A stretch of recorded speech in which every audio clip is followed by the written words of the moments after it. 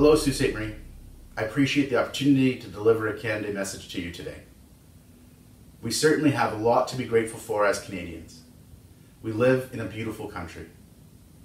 But as we come together to recognize Canada Day, we also need to recognize that it has a dark history. We are all learning about that history now through the Indian residential schools. We have to make sure that as we come together to recognize Canada Day, we reflect on that history, that we learn about it, that we make an effort to understand what the residential school system did to Indigenous peoples and how that affects them to this day.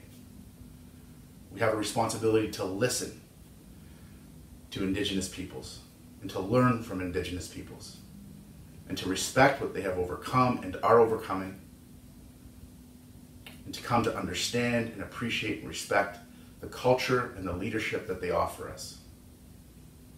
So I ask that as you come together to recognize Canada Day, that you make room for that reflection and that you make an effort to learn the truth of our country's history. And I want to end on a positive note. As a community, we have done exceptionally well through the COVID-19 pandemic. I think as of today, there is one active case in the Algoma region. And I'm not sure that case is in Sault Ste. Marie. But I want everybody to be mindful of the fact that those are only the cases we know of.